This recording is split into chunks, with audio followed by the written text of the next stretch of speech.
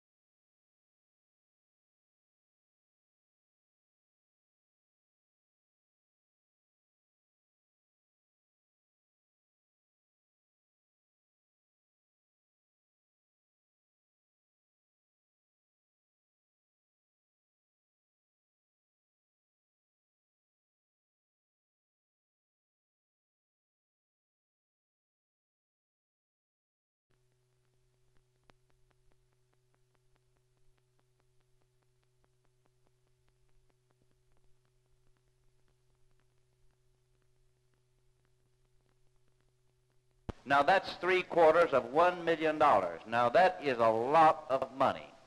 That would finance totally the Whitaker's Orphans Home for the biennium, gentlemen. That would finance a number of your institutions in the needs that they have. That would help a number of you with your parks. I'm simply suggesting this, gentlemen. This is a method by which we must cut corners.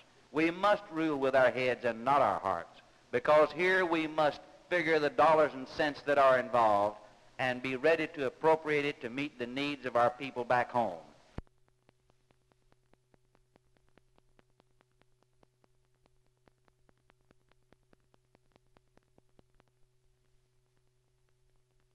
Here in the last few days, if you continually keep changing or taking away, your conference committee will be unable to even strike a figure that they can be assured on as being the revenue which the state can anticipate will be yielded in the next 2 years. I urge you to vote this bill down. It will seriously affect our present critical condition.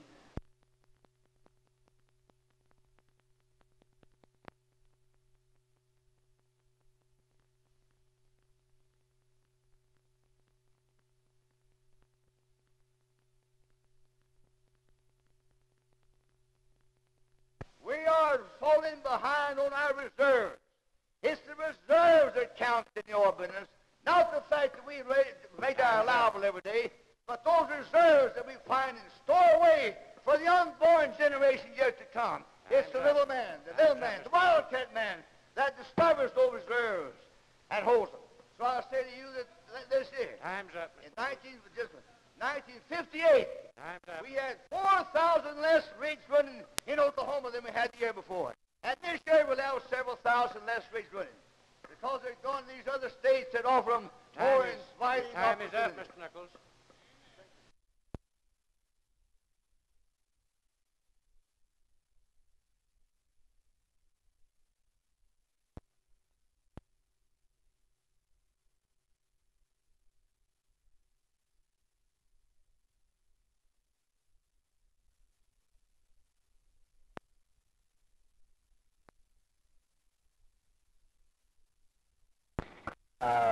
Virgil, actually today it hasn't had any material effect, I don't think.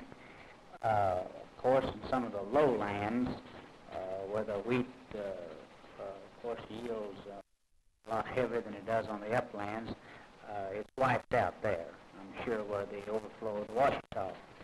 But as far as any material effect on the total yield over the state, I don't think there's going to be any particular damage if it doesn't keep raining. We have a 15-day weather outlook from the Weather Bureau, which predicts above normal rainfall and below normal temperatures for the state. Now, what will this do to our wheat crop? Well, of course, if that is true, if the prediction is fulfilled, it's going to hamper harvest in one way, and of course that below normal temperature will delay maturing of the wheat in the northern sections, the northern extremities of the wheat section. I certainly hope that the man's wrong there. Jack, what kind of a total wheat harvest can we expect for Oklahoma this year? Well, Virgil, of course, I'm not an expert on wheat, but all the experts are telling us that there's going to be about an 80 million bushel crop this year. Of course, that's in sharp contrast to the bumper crop of over 115 million bushels that we had last year. I'll say this, it's definitely going to be short of last year's crop. It's my guess that it's going to be somewhere between 70 and 75 million bushels. What is the average yearly yield for wheat here in the state, Jack? Virgil, I believe that they say that the average is around 66 million bushels in the state. So we're at least going to be above our I think we'll be a little above average, yes.